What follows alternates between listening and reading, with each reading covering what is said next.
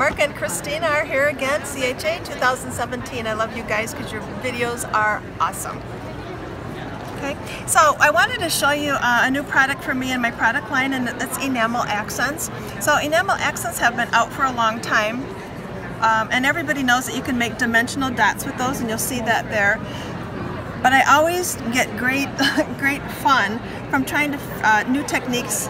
And what else can I do with these besides dots? So some things I wanted to show you. These are Tim's hex head brads. If you look at those, I just have one dot of Enamel Accents on there. Totally changes it, and it makes it coordinate perfectly with your project. This is the wood letterpress. Those have been painted with the Enamel Accents, so know that you can paint them on wood. I wanted to alter Tim's little resin roses. Those are white when you get them right from the package, and just a little bit of Enamel Accents on the paintbrush, and you can change those to any color that you want to, and again, perfectly coordinated with your project.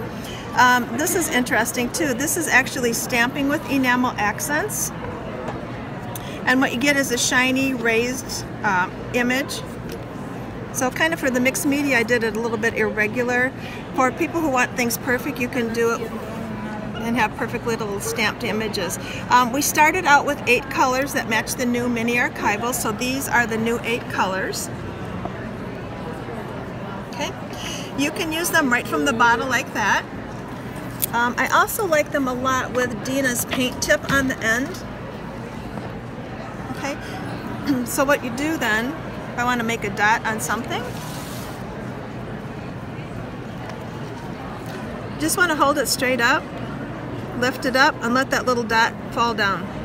And that will dry probably in about 20 minutes. And that's going to dry raised and dimensional like that. If I want smaller dots, I have several different options for that. I can use Tim's remnant rub tool, so another way to use this, dip it into the Enamel Accents, and I can add my dots. And I'm going to get perfectly sized dots every time. So it's a little bit less intimidating when you first start to do it that way. If I want smaller dots, everybody's got these little tools, kind of a stylus thing, and has 2 balls, kind of 2 different size balls on the end. So if I want smaller dots, I can just go ahead and dip it in the Enamel Accents, and I'll have smaller dots. So I think that's really a cool way to use it, and I like when you have lots of ways to use the product. Okay, here's another thing you can do with Enamel Accents to make custom embellishments that are going to perfectly match your art. Take a little bit of Enamel Accents, kind of spread it out on a scrap paper. It's just going to be fine. This is on a tag. Take a punch through it, and you end up with a perfectly coordinated little embellishment. Cool? Okay, so here's another tip to make your life easier. Ranger has these awesome tape strips, which are awesome for adhering paper. But another really good use, if you stick this on your craft sheet, remove the backing sheet, I can paint that little resin rose now, and I don't have to hold on to it with wet paint. It's nice and secure on there. So a little drop of Enamel Accents, my paintbrush, go ahead and paint that, and now I have an embellishment that's perfectly coordinated for my art. Once that dries, which is probably a minute, I can take it off, turn it over, and then paint the back, so in case anybody sees the underneath side, it's going to be, you know, completely covered with paint.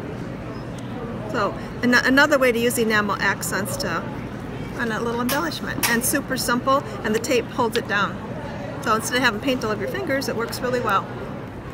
Thanks for watching. Be sure to give our video a thumbs up and subscribe to Scrap Time videos on YouTube to be the first to see all our videos from Creativation.